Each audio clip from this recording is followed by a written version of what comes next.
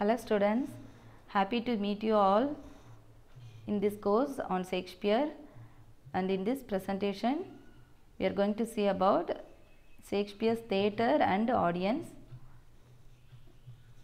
And before we see about the Shakespeare's theatre, that is the Globe and Blackfriars, in which most of the Shakespeare's plays have been performed, let me give an overview of Elizabethan theatres in those days. In the beginning, the plays were performed in palaces, taverns, yachts, and in gentlemen's houses, and the few dramatic companies or admirals' men and chamberlains' men. Both were patronized by Queen Elizabeth I, and there were three types of theatre in Elizabethan age. That is, the plays were staged in halls of royal palace and in the inns of court, and the next one public theatre, and the third one the private theatre.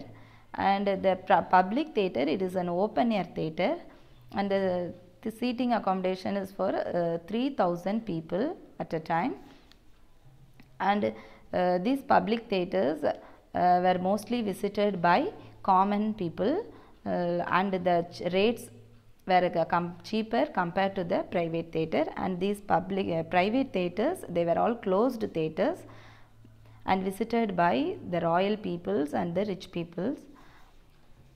The seating accommodations here were more comfortable compared to the public theatre. And the first public theatre was the theatre by Lord James Burbage, and Lord Chamberlain's men used the theatre. And some more public theatres were the Rose and the Globe Theatre, the famous Globe Theatre where Shakespeare's plays have been staged, and then the Fortune Theatre, Swan Theatre, Red Bull Theatre. These are all some famous public theatres. And the Blackfriars, this is a famous private theatre, and it had roofs, artificial lightings, and other amenities that the other playhouses didn't possess. Now let us see about the Globe and Theatre in which Shakespeare's plays were staged. The theatre was a wooden structure, and it was hexagonal outside and round within. The stage and the boxes and the walls were covered, and the rest of the theatre was open to the sky. The plays were staged by daylight, since there were no artificial lightings. The stage has 4 parts: the front stage, the back stage, and the upper stage. The front stage projected far into the auditorium. It served as street, battlefield, or garden, and it was open to the sky. The backstage was the part behind the pillars. There was two pillars between the front stage and the backstage. And the backstage served as a large room, a palace hall, an office, or a tavern, or an inn. At the back of the 2 side walls, there were the entrance and the exit for the actors. And the inner stage served as the bedroom, the tomb or cell. The bedroom scene in Othello, the tomb scene in Romeo and Juliet, and the cell in the Tempest, the cell where the Caliban was kept. And over the inner stage there was the upper stage. It was used as the balcony in Romeo and Juliet.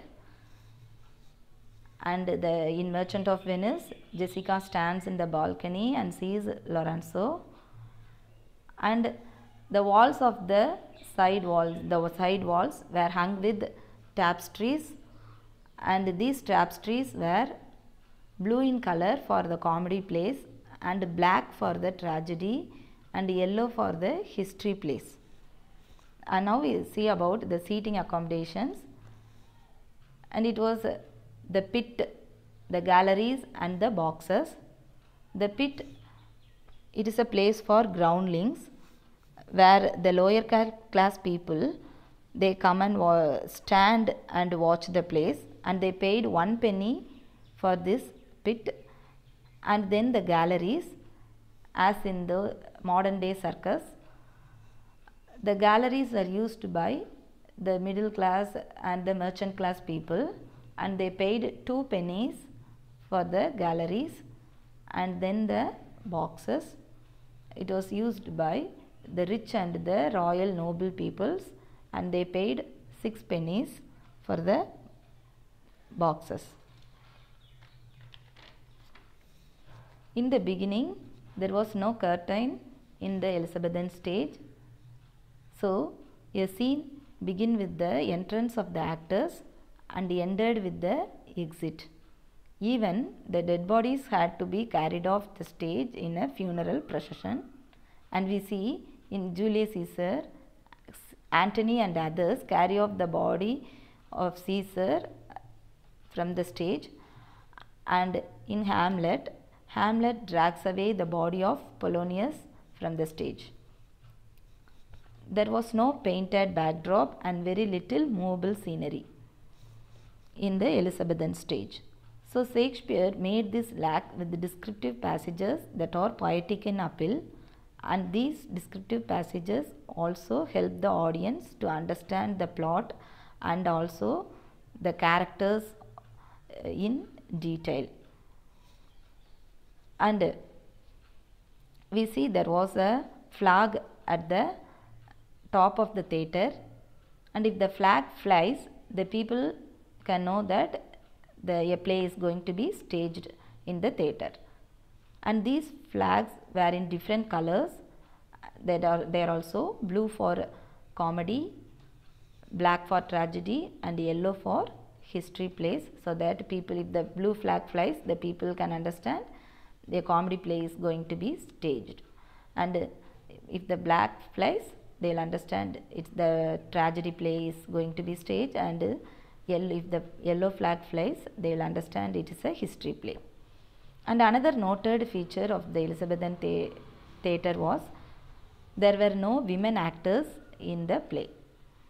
So, women's part were played by boys, and especially young boys.